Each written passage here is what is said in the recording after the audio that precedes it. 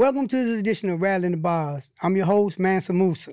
And I'm Maximillian Alvarez, Editor-in-Chief here at the Real News Network. This is a special edition of Rattling the Bars, which the Real News is going to be publishing on August 21st, on the 52nd anniversary of the death of Black political revolutionary George Jackson. Born in 1941, Jackson grew up in poverty in Chicago. As a black boy in a deeply segregated America, Jackson, like so many others, was marked from birth. At best, he was not seen at all, a non-entity, a second or third-class person in a society made by and for white people. At worst, he was seen only as a criminal in waiting, condemned to prison or death for the crime of his blackness. Jackson did, in fact, spend much of his life plagued by the law and the carceral system, and he did, in fact, die in prison. But through his writing, particularly his collection of letters from prison published under the title Soledad Brother, Jackson would become one of the most prominent and revolutionary black voices speaking from the underworld.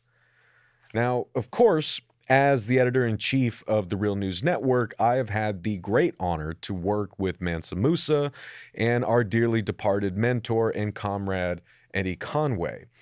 And, Mansa has spent 48 years locked up, Eddie 44 years as political prisoners in the United States of America. And, I have frankly lost count of the times that George Jackson's name has come up in conversations with Mansa and Eddie over the past few years. So to commemorate the anniversary of Jackson's death and to celebrate his life and work, we wanted to devote a full Rattling the Bars conversation to Jackson himself, and to take a moment to hear more from Mansa about what Jackson has meant to him, to Eddie, and to all those in the struggle for black liberation and the struggle to dismantle the prison industrial complex. But I know that for a lot of us, this is history that we may not be familiar with, and it's not exactly actively taught in schools. And so if you all will permit me, I wanted to read a chunk quote from the 1994 edition of Soledad Brother, published by Lawrence Hill Books, which contains a tight two-page sort of historical summary of Jackson, his life, and his death. And so I promise I will shut up after I read this lengthy passage, but I think it's important just to give y'all as much context up front, especially for those who were not taught about George Jackson in school.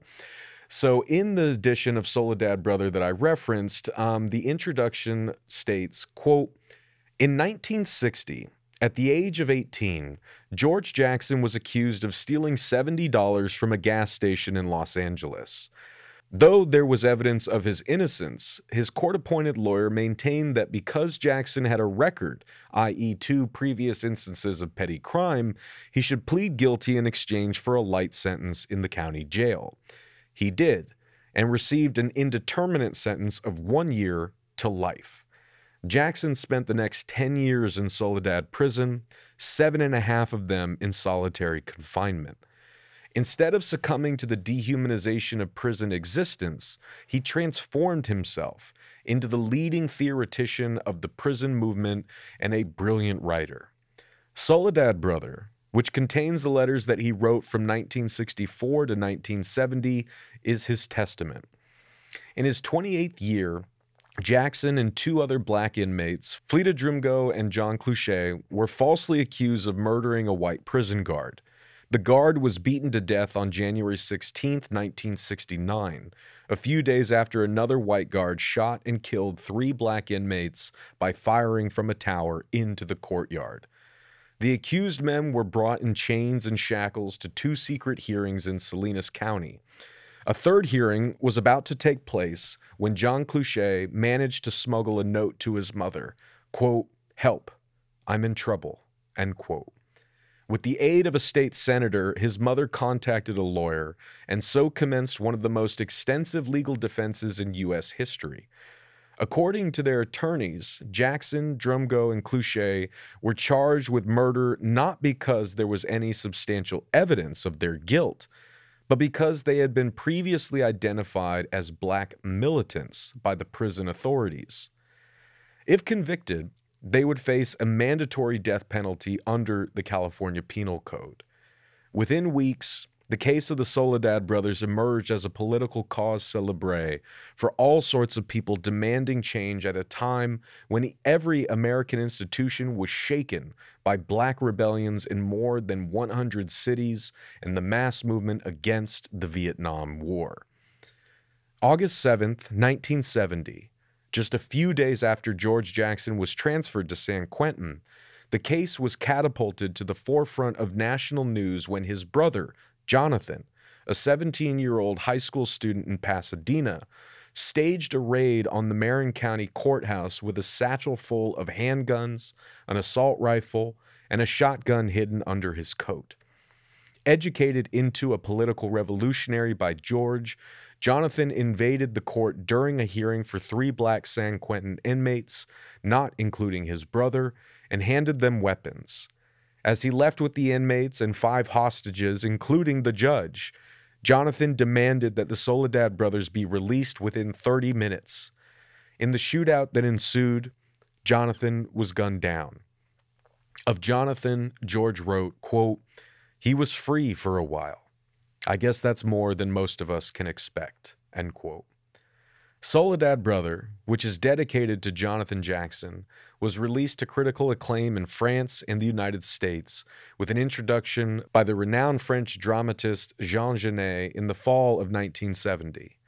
Less than a year later, and just 2 days before the opening of his trial, George Jackson was shot to death by a tower guard inside San Quentin prison in a purported escape attempt.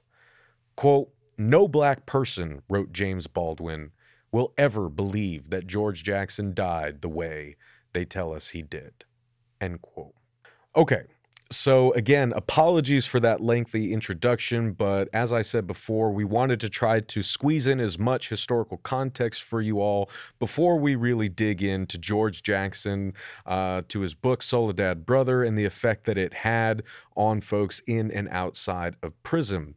But Mansa, I wanted to turn things over to you and ask if, before we dig into Jackson himself and Soledad Brother, let's take viewers and listeners back to that moment in history, 1970.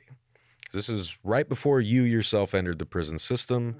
You and I have talked about this on other episodes about the state of the country and what was going on around you at that time. So just before we talk about George Jackson, take us back to that moment. What do you think people today need to remember about what was going on in the country at that time and what was going on in the prisons at that time? That's a good observation, Max, because what was going on, we talking about during that period, you had the war in Vietnam was at its height. So the biggest thing that was going on in this country was the war, the protests against the war in Vietnam. That in and of itself gave a lot of attention to social disupheaval. Radicals on the left, militants, black and white, was protesting the war in Vietnam, but more importantly, the social conditions that it was existing in the black community. You had the civil rights movement was peaking, and you had the Black Panther Party that came into existence.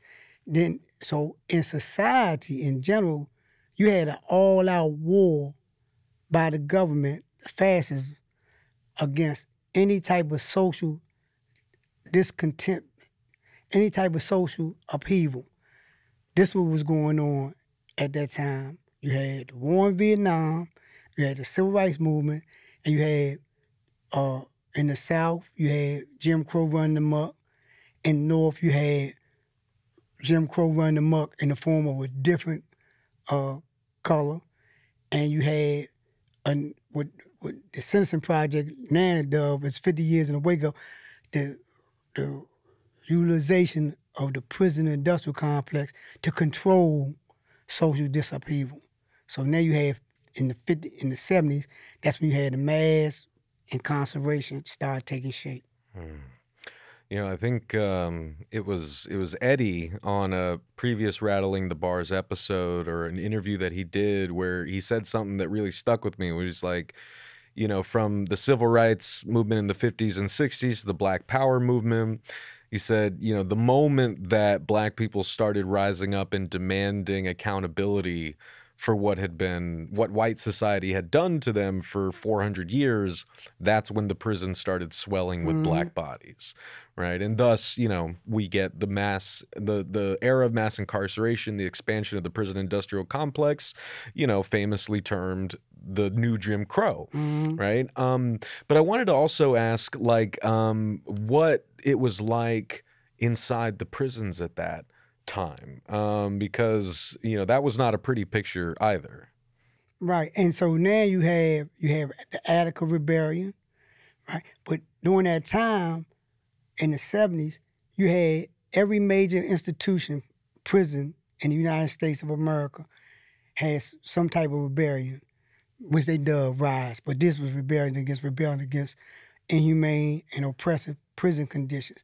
So this is what you had coming in, this is what you had in the prison. So when you read about George Jackson and you read about the prison guards killing 3 unarmed individuals in the courtyard, that was common practice in the United States of America, because you had, like, in Texas prison, it was, the condition was so bad in Texas prison that a prisoner filed a lawsuit. He wrote it on toilet paper to get the lawsuit out into the court system in order for them to reverse the inhumane living conditions. So inhumanity and inhumane living conditions in prison, this was common practice. So in the prison, it was like right for prisoners to come together around changing the conditions that they found themselves in.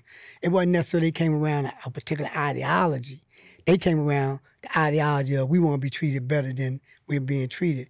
It wasn't that in Attica they came together around an ideology that, oh, this is our ideology. No, they came together around one that we're being oppressed and dehumanized, and we can't continue to live like this because we're dying off, so we might well die fighting, stand on our feet dying, as opposed to be laying down and just kowtow, because we're going to die. Man, I got like chills just even thinking about being in that position. But like you said, yeah, it's like that was basically the choice at that point. You get explosions like the Attica uprising because it's like, well, we're going to die here anyway, and we're being picked off and malnourished, so like what else do we have to lose at this point? But then, like you said before, and as we've talked about off camera many times, like then you had this sort of political awakening, you know, and George Jackson played a huge role in that. So I wanted to ask if you could remember the first time that you read Soledad Brother. Like, what sort of impression did it leave on you? And how did it change your thinking? Like what was it about Jackson's story and his writing that struck so many people, including yourself, on the inside? That's a good point. I remembered I was in the county jail, and I knew the circumstance I was locked up for, the probability of me getting out anytime soon was slim to none. And a friend of mine, a young lady, had sent me a copy of Richard Wright, Native Son, and George Jackson Prison Letters, Soledad Brothers. And when I read the Soledad Brothers, what resonated with me was I could understand George, where he came from, the conditions that he lived under. When he talked about living in Watts, he talked about the relationship between being poor and living in a poor environment, and the conditions that they lived under, how those things created a certain mindset in his family, his father, the way his father went to work.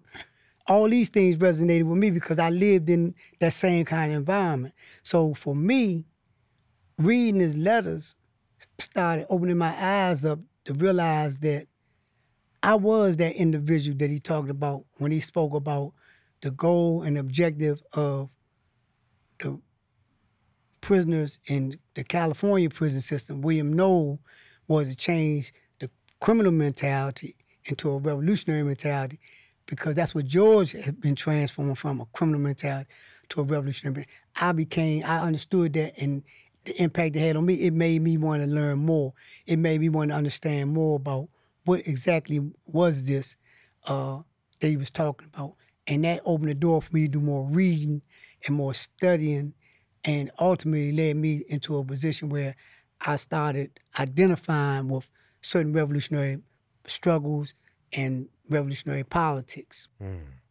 Well, and like, I guess to kind of hook this back to the first question, like what was going on in the country around 1970, and you entered the prison system in 71? In 72. 72, that's right. And so I remember you and I in a past conversation, like, you know, we had talked about what it was like for you growing up in and around DC, you know, in like the 60s.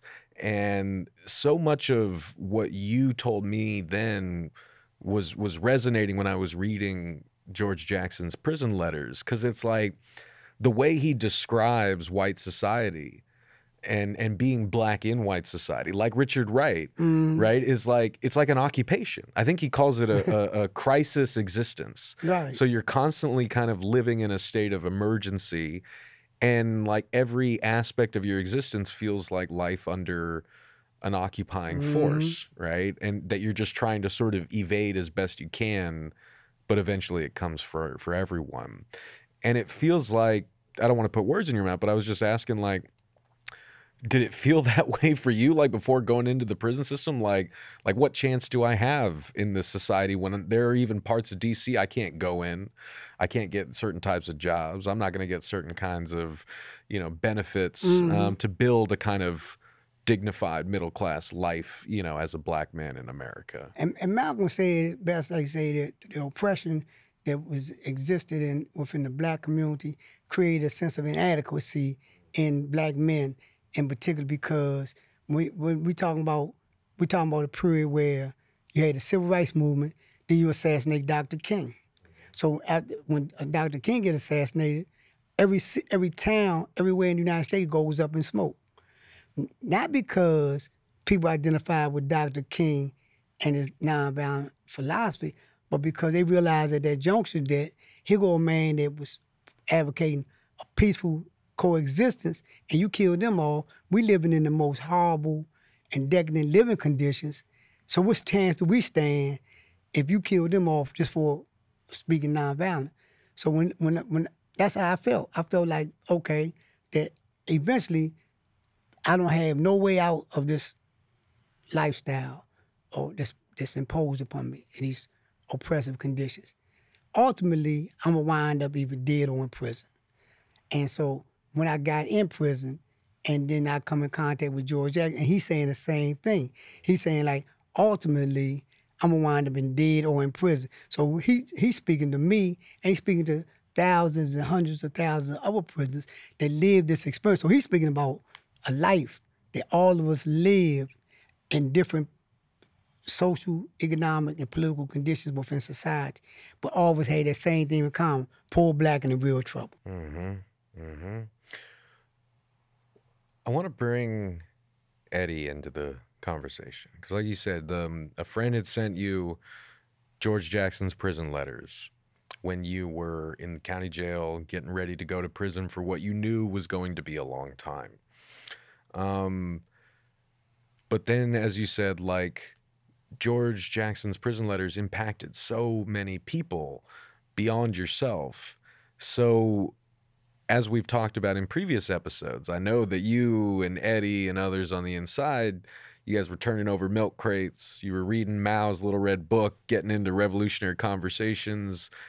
Where did George Jackson fit into that? Like, what kinds of conversations would you and Eddie and others get into about Jackson inside the prison? And that's an interesting question, because when you look at Comrade George, that's what is commonly referred to by everybody. We'll refer to him as Comrade George from now on. When you look at Comrade George and Comrade George, like, on the heels of prison letters, he wrote Blood in My Eyes.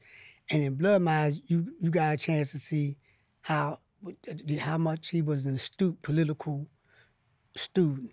And this is what really, when our conversation about Comrade George was, because most people and during that period, they romanticized Comrade George, his writings, and so in terms of like identifying with him as an individual, they identified more with his revolutionary stance in terms of his being a military strategist. But Eddie and we identified with George Jackson, for we knew him to be an astute political student.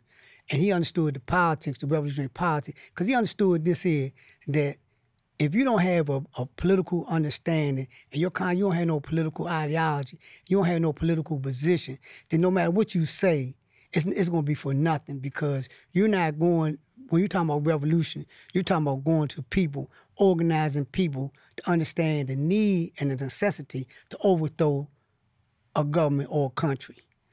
You can't get them to get that understanding on the strength of might alone. Mm-hmm. You have to educate them on the strength of understanding that the conditions they live under are bad and that it's a better way to live, and educate them on what this means in terms of taking a stand.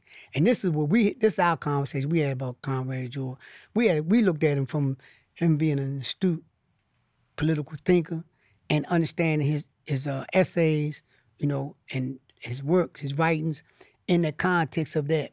And because of that, we was able to, when we had a conversation about, we was able to like take a lot of his works towards United Front, where he did this analysis on the sheer size of the prison industrial complex versus the amount of people in there. Automatically opened the door for a Unitarian type organization. This is astute political thinking, to see the connection between the prison industrial complex during that time and how it could be utilized and organized for revolutionary activity.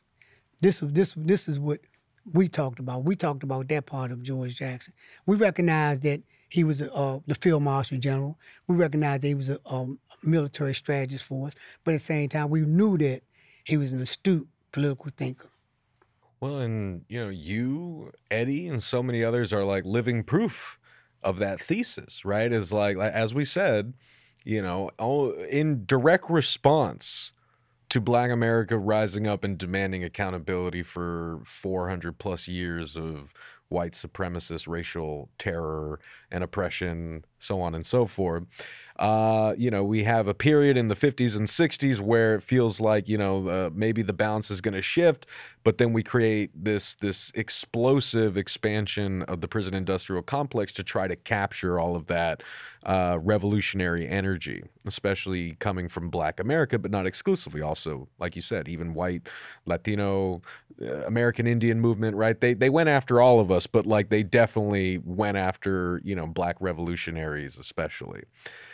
And so in that situation, you have kind of two choices. It's like, okay, either a whole generation of revolutionaries get swallowed up and lost to history, or they get swallowed up like Jonah and the whale, and you guys start organizing inside the whale.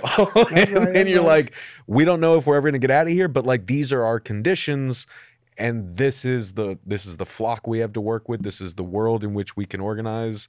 So it's either do that or like die, basically. Mm-hmm.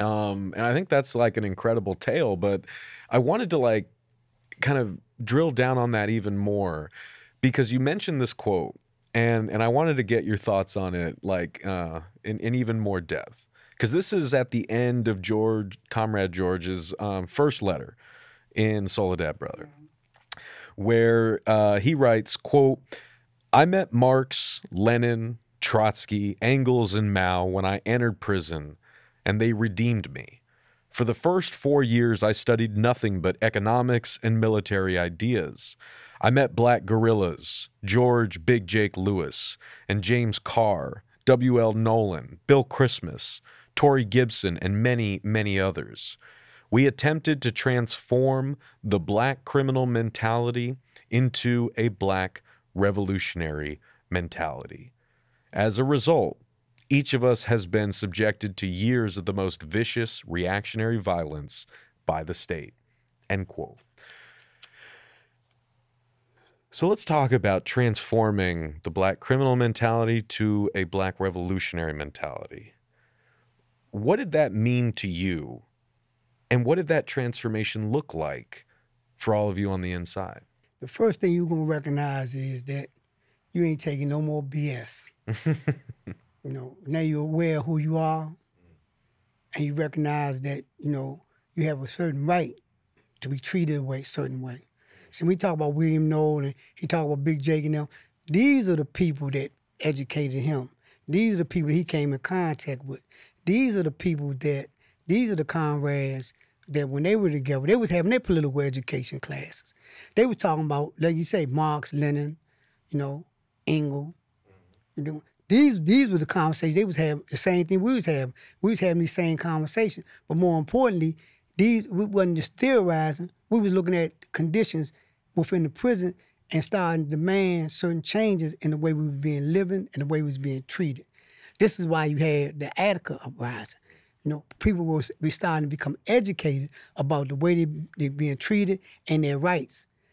In Comrade George's situation, they became more politicized, and in becoming politicized, they recognized that it's only through raising the consciousness of the prison population that we're going to be effective in terms of changing the conditions, not only inside, but also changing the conditions in society, because we're not confined to the prison walls. You know, our horizon goes beyond the prison walls in terms of our thinking. So in our case, this is what it looked like for me. What it looked like for me was I recognized that, okay, no matter where I'm at, I have a right to be treated as a human being. No matter where I'm at, the conditions that I live under, I have a right to have them conditions reflective, treat me like a human being, and more importantly, that they're going to have to change these conditions or it's going to be a problem. So this is what we did. We organized, you know, in terms like the medical.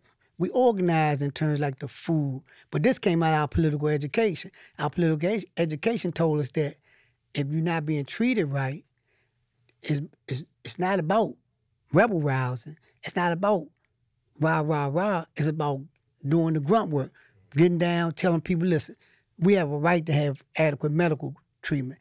And the way we're going to go about getting adequate medical treatment is we're going to boycott something in the institution.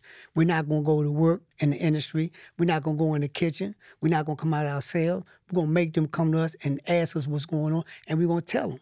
This is what happened with George. That's why they was marked. They was marked because they challenged the prison industrial complex. They challenged the powers that be. So, and they was in an environment where they didn't have no restraints in terms of the police. The police in the California prison carried guns on the catwalk. Or when you went out in the yard, they was armed, locked, and loaded. If an event that one of their agents, Aryan, you know, they told them to go start something, you know, start something and didn't duck. You know, start something and didn't get out of the way. And that's what happened with William Noel and them. That's what happened with them. And so it was inevitable that they were gonna come and get somebody. They were gonna come and get 3 prisoners. It was inevitable that when they came and got George Jackson, Soledad Brothers, which turned out to be Soledad Brother, John Clichette, Fleeta Drummer, and George Jackson, it was inevitable. If they didn't exist, they were gonna come and get 3, 4, or 5 people because they knew that they couldn't say who did what to the prison guard, but they knew that everybody in that prison felt that way towards them guards. So it was like just pick somebody. And they just had to pick George because they probably was the most vocal in terms of organizing and educating prisoners.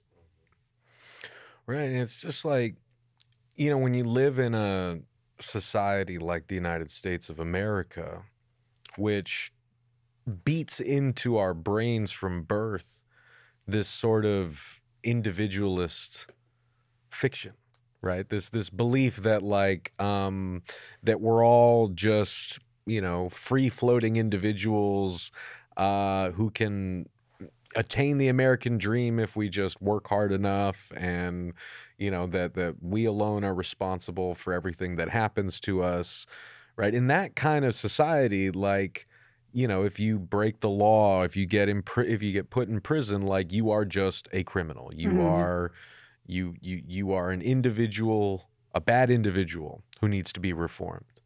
But like going from that to thinking about, well, I grew up in a society where black people can't even live outside of like the poor parts of the city, right? We can't even get the kinds of jobs to afford to support ourselves. We're getting harassed every step we take on the street by the police, right? I mean, we're getting, victimized by the Klan. I mean, like, just you start to see all the different conditions that leave you with, like you said, like earlier about yourself, like, you kind of know that you're either going to end up dead or in prison anyway. Mm-hmm. But once you start to develop a systemic critique of the conditions that leave so few choices for black men like yourself, it's like that's an important part of understanding or transferring the criminal mentality to a revolutionary mentality, is seeing first the conditions and then changing those conditions, organizing, doing the grunt work to change those conditions. I mean, I think that's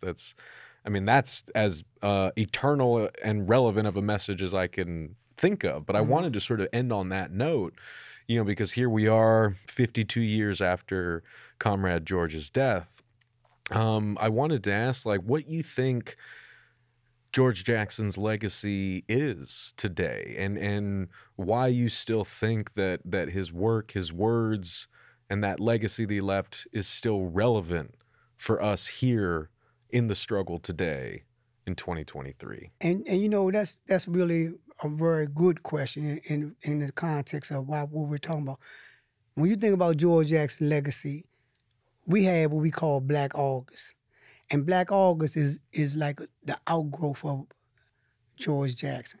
We have, like, when you say Black Lives Matter, all these movements that we see today, you can trace their lineage back to George Jackson, the Black Panther Party, and people that was in that space, civil rights. This George Jackson legacy today is that what he thought, what he believed is still going on as we speak today. You still have us organizing in prison. You still have us organizing around social conditions in society. You still have people taking a stand against inhumane and oppressive conditions.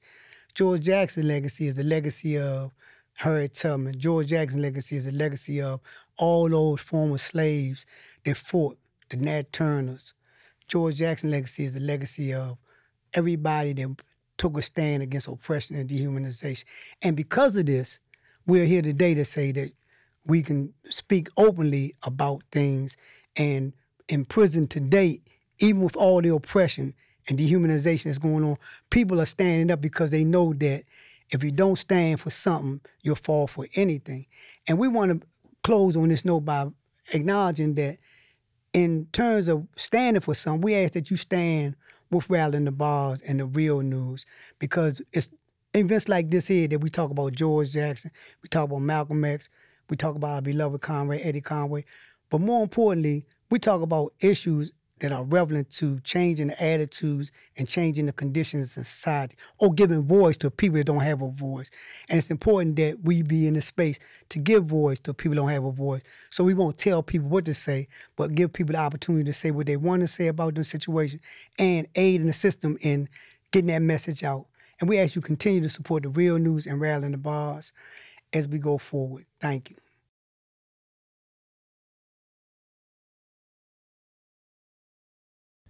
Thank you so much for watching the Real News Network, where we lift up the voices, stories, and struggles that you care about most.